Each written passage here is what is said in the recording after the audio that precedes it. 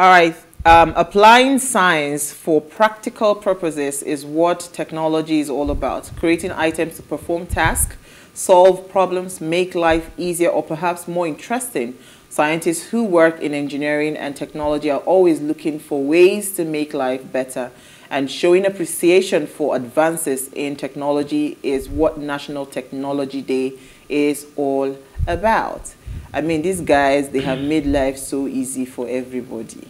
Honestly, it's getting easier. I'm telling you. So I don't even know what would have happened without technology, right? Everything you want to do nowadays, you don't even need to ask anybody any question. Like, you literally can just go on one device or the other, get the information that you need, and just get things done. I think technology is good, and it's so sad that, especially me, I will not talk about other countries. This is our country.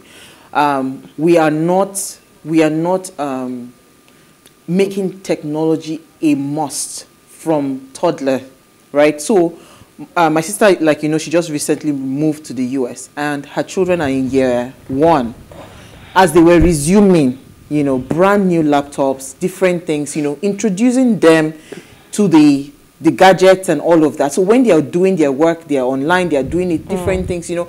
But you see, I mean, you get people here up till now in university, 400 levels, studying computer science. In fact, let's leave the other subjects. So. You're talking about university. Do you understand? In jobs.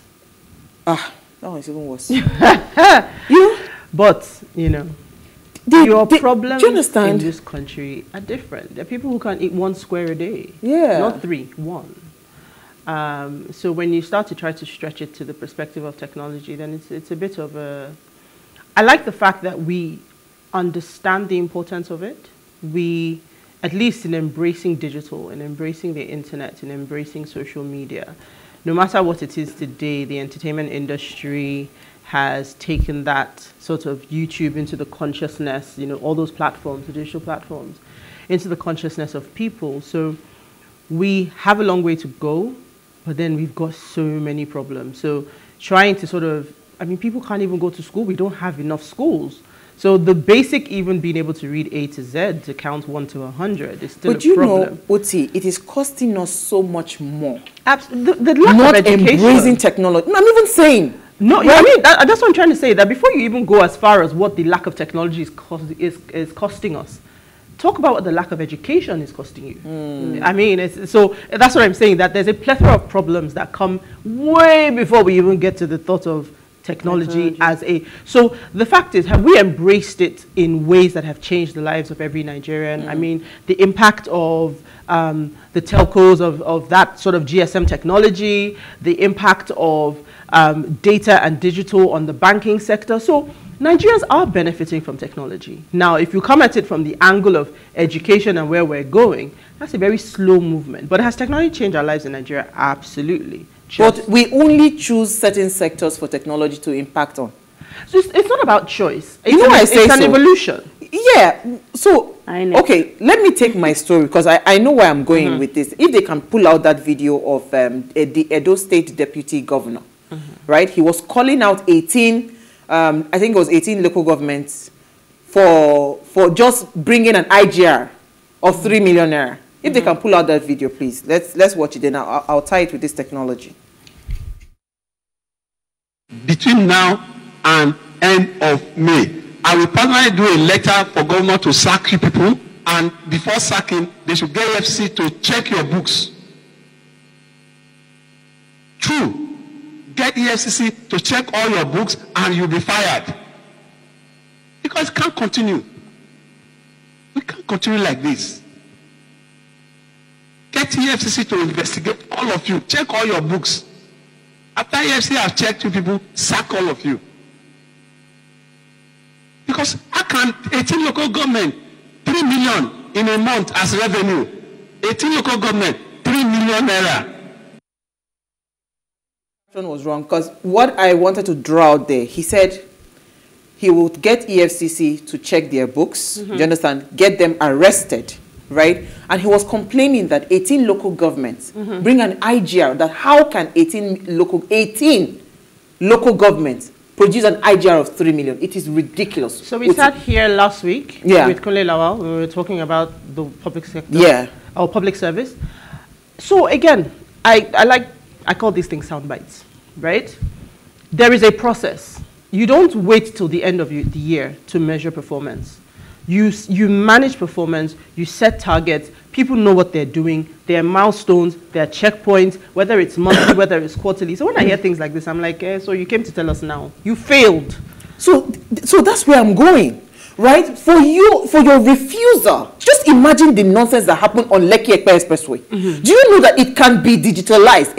You can actually use technology to collect these levies from these buses. They refuse to do that because that is also an avenue to continue to drain the system.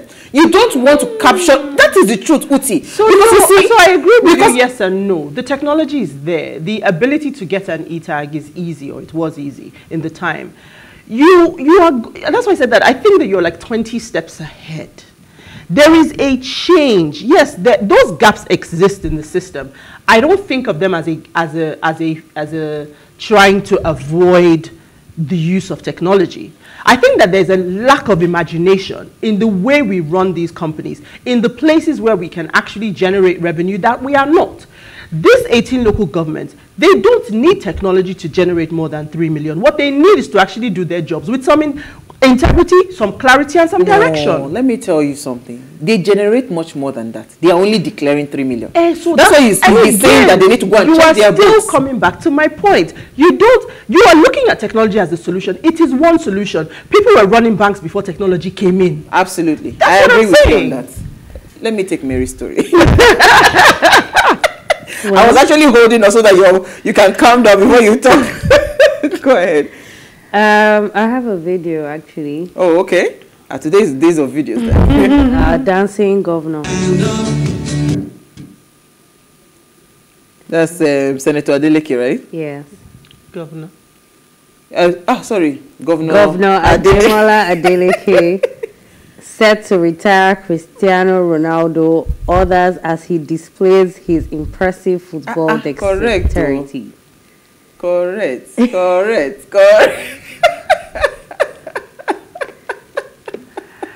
If he does nothing else, his entertainment factor is it's amazing. I mean, I can imagine how happy people are around him, though. He's always entertaining people. But there's something that is interesting that is happening in Osun State, right? The discovery of gold. They have under his 100 days, I think, or be 150 days in office. They've also celebrated the fact that, barely how many days in office they have been able to identify Osun State as, a hub for gold, and now they want to legally. I think there have been a lot of illegal transactions happening in that gold mining sector. So legally now he's, bringing it forward, to want to change the IGR of the state. So give it to him. He might be a dancing person. But you see, one thing I think I like about his personality is the people around him, right? He has very, very great minds around him. His brothers, his nephews, So I believe that and I think, again, from what I can see, he's someone that is open to great ideas, right? So Davido is already talking about taking the Timeless concert to Osun State. That is, what's it called? That would bring revenue to the state. Yes, I mean, there are so many things that can happen if you are actually open to so many things, right? But I don't want to enter that Uti's argument again. So let me take your I was going to say, thank you for buttressing my point, but okay. No. Okay, so my story, I mean,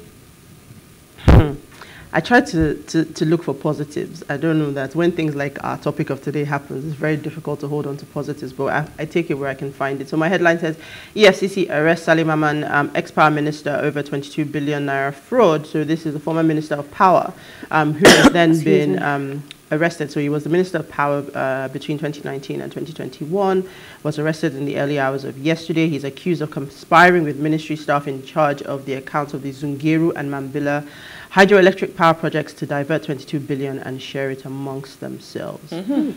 There are a lot of problems in the public sector. I mean, I keep saying it, that any president that's coming into Nigeria that doesn't have, for me, there are a few things that I measure you on. I don't care for all these stories. I'm going to build 1 million houses. I'm going to employ 1 million young people. No, I just want to know how you're going to address the public sector. I love how, like I said before, our former guest, Kunle Lawal, said, this is the welfare system of Nigeria. How you are going to address it, how you're going to make it more efficient, how you're going to make it more cost effective.